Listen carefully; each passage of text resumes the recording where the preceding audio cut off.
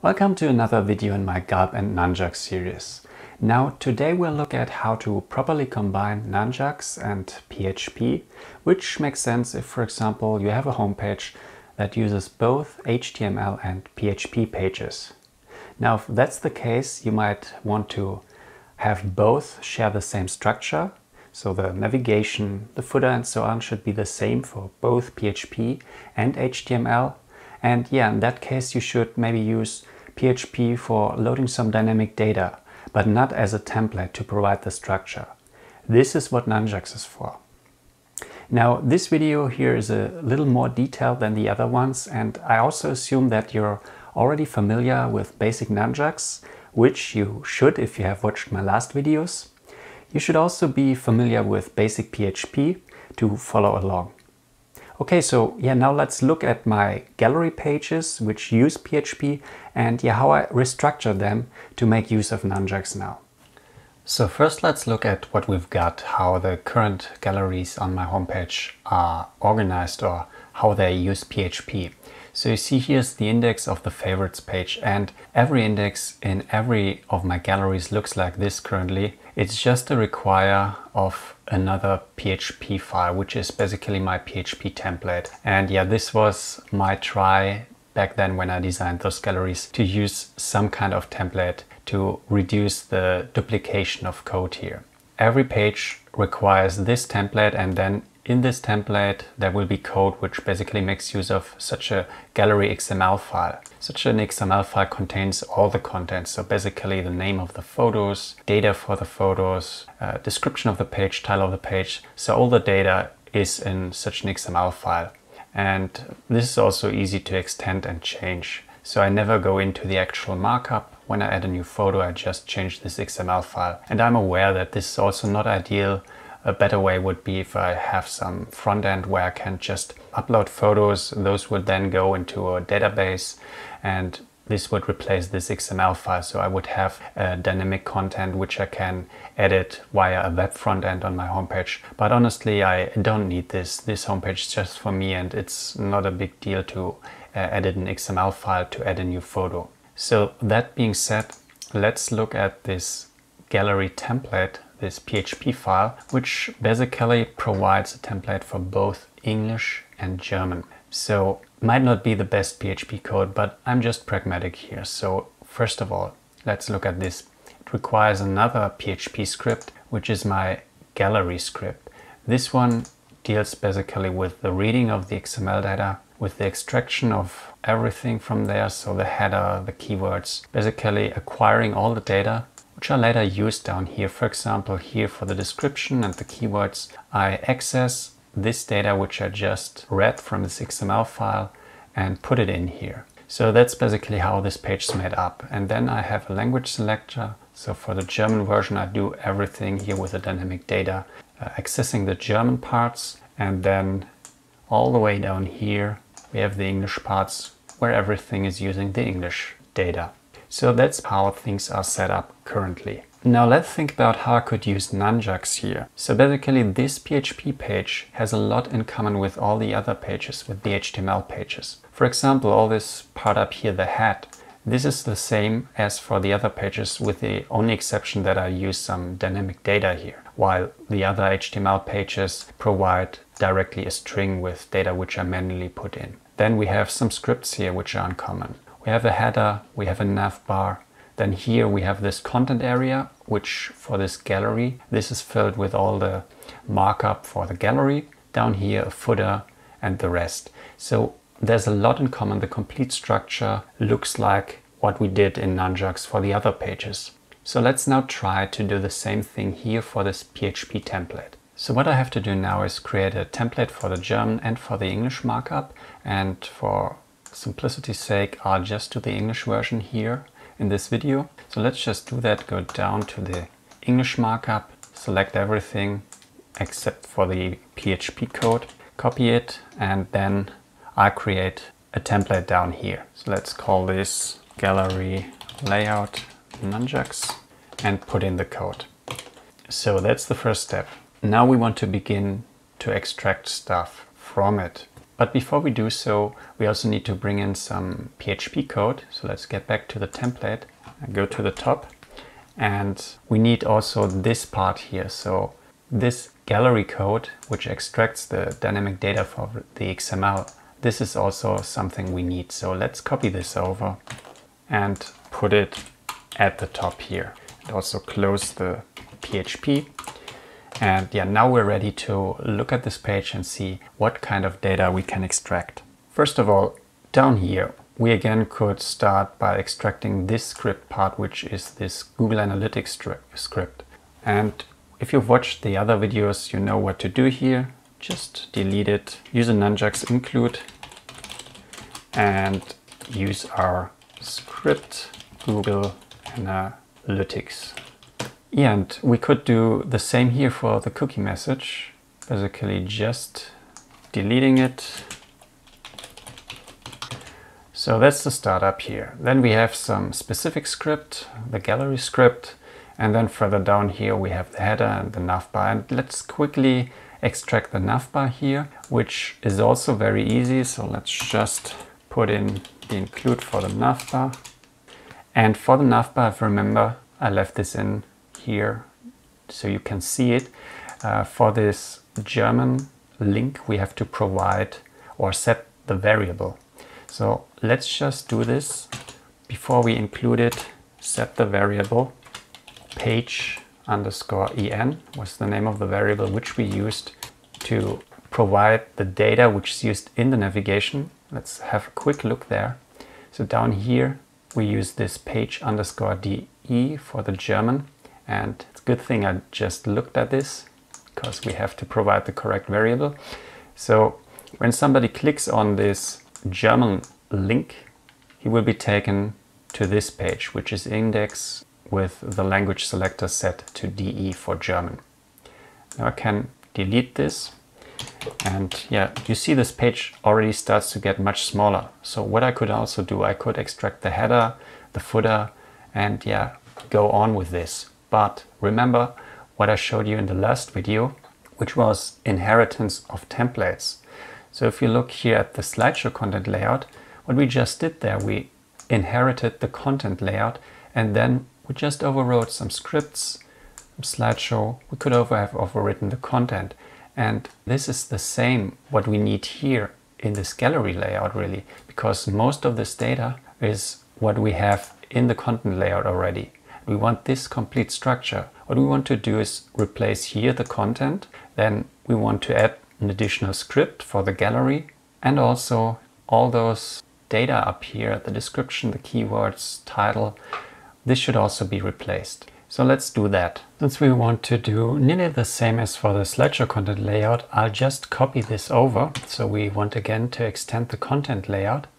Let's head over here and beneath the PHP, I'll just do that here, and instead of using here the script slideshow, what I want to place here is the script for the gallery. And we can later make this also partial, but for now I'll just insert this as our custom script. Now here, this block slideshow, this is not interesting for us. What we want to override is the block content. So let's remove this and now get the content from down here. So everything which is within this content ID is what we want to override. So let's get this, copy it and put it in here. So this is already a good start, but now we need to set a few variables. So first of all, what we already did here for the navigation, this set of the page DE is basically something we have to do here on top. And then we also have to set the other variables, the variables for the description, for the title, for the keywords, everything what we normally do here, for example, in a page. So we set title, subtitle, keywords. So all those we now set here in the gallery layout. And the reason we do this here and not in a page is this will all be dynamically provided via PHP.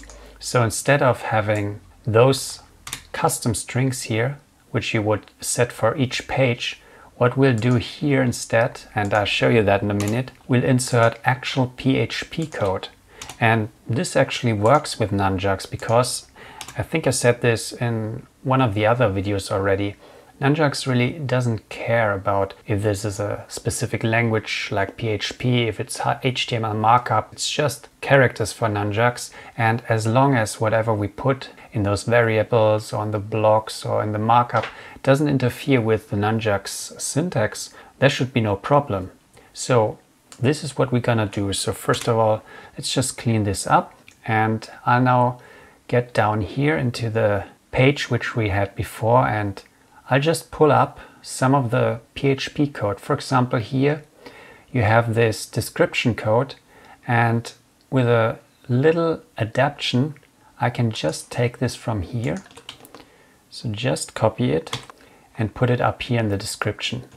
And I actually have to change it a bit because we no longer need those quotes, because they will be part of the template. If you see here in the description, we have the quotes, and then we insert, in this case now, the PHP code, which is just an echo of the English description here. I'll also copy up all the other variables here.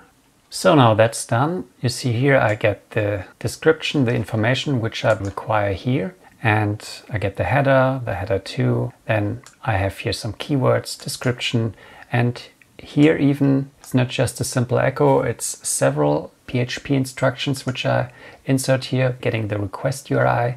So to really see what this now does, I think we should just compile this code using Gulp. But before I do that, let's first remove all this markup down here, because now we really use the template, set the variables, and yeah, let's see what happens if I run Gulp. But I might actually be a little fast here, because we don't have any page yet which uses this template. So let's quickly change that. I'll just take the favorites gallery from up here. So this is just in galleries, favorites. So let's just create this structure, this folder structure, and put an index HTML in there. Not HTML, PHP actually. And now within here, I can just extend the template I've just created. And for now I will not bother with the English or German version. We'll just focus for now on the English template. So let's do an extends. And this is everything I need to do here. I don't need to set any variables, because this is taken care of in the template, and then later those variables really are just PHP code which is executed when somebody accesses this page. So it's dynamic data provided. Now we're ready to run Gulp and see what happens. So Gulp went through, which is a good sign. Let's now look at the new index PHP here. And yeah, it created the page using the template, and first glance it looks good. We have navigation and everything. But if we look closely here, what happened to our variables, this should be the PHP code, but for some reason it changed some of the characters. So not using this character anymore, but replacing it. So basically auto-escaping this whole string, which clearly doesn't work, because now it's no longer PHP, it's just a string. What can we do to avoid this? There's actually a setting which we can set up for the Nunjucks renderer. So let's head down to the Gulp file. So as we already provide this X setting, there's another setting which we can use, and this is called env options. And this is an object, and within this object we can supply auto escape false. Now if we run Gulp, it should work. PHP code should no longer be auto escaped. Let's have a look here. So now you see here within the keywords and description, the PHP code still exists and it will be executed if somebody loads the page. But something's still wrong here. Up here, the page actually starts with the doc type. But where's our PHP, which we've put at the top? Let's have a look again at our layout. So what we've done here, we've put some code up here. And yeah, that's actually important to note here. If you do an extends here, this will basically completely wipe any other code from the page. It will base the page on whatever you extend. And then what you can do to provide additional code is just use the blocks to override data. But other code which you have outside of the extends or the blocks will be gone, and this is what happened here. So there are two ways to solve this problem. One solution would be to go to the content layout and define another block, which we put at the top here. But this is very special for PHP files, of which we don't have many, and I wouldn't put this in a base class. So I think a cleaner solution here, instead of putting a block, would be to remove this code and for now use it within the actual page. And to be able to do so, also we can no longer use extends here. Also, why would we? Because we don't override any blocks. So we can just use include. And this should now work. Let's do gulp again. Now look at the index for the favorites gallery. And now we have the PHP up here, which gets the gallery, which is then used here to provide the dynamic data. Now we're getting a bit closer, but still it's not fully functional yet. For one thing, this is also not very practical, because if we now start adding multiple pages, there's a lot of code duplication, because we have to do this a lot of times and it's always the same which we put at the top. So this is not so nice. Also, we haven't yet dealt with the English German. What we will now do, we create another template and we put it here in the templates folder. And this will also be called gallery template Nunjucks. And what this will do, this will, for one thing, let's go here, have this code, or not just this code. Let's take the complete code here. Let's remove this, put it in here. And what it will also do, it will include the German version, which I've already created. So under German, we also have a gallery layout. Now here in the page, we will just include directly this new gallery layout. And please bear with me. Now it's getting interesting. Since we now include both of them, what we need to do is now include the PHP code that selects which one will be actually used. And I'll just paste this in here. This is command gets the variables which we add to an URL. So using the question mark, and default will be en. And if it's provided, it will get it. And then in case the language is set to DE, I'll actually put this code here. And otherwise, let's close this, else open it again. Otherwise, we will put the English. And this should be all we need. Now, if we run gulp again, we get an error because I did something wrong here with the include. And the error is not here. I called this layout, but this one I call template, so let's call it layout. And now it will work. Let's have a look what we now got. The final favorites gallery. So here we require the gallery. Then we check the language. If the language is German, then we'll have the complete markup for the German page, which is created from the template. So that's a lot of code here. Then otherwise, if it's English, we'll have the complete markup from the English. And this code now looks very similar to our PHP template, which we had in the beginning.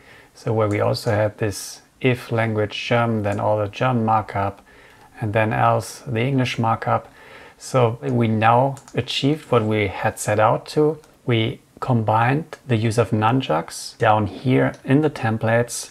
Nunjucks now used to provide the layout for the PHP page. Then we can use some variables to set PHP code. We learned how we have to disable the auto escape to be able to preserve this PHP code when Nunjucks compiles. What's left to do now is extract something here, for example, the script, and also those scripts here. I can extract them into partials, clean this up a bit. But I stopped this video here because extracting partials and the cleanup I'll now do was already covered in previous videos of this series. So I hope you enjoyed that video and learned something. If you have questions, if I went over some topics too fast, or if you also have suggestions, please feel free to comment. I try to answer all comments, and yeah, see you in the next video.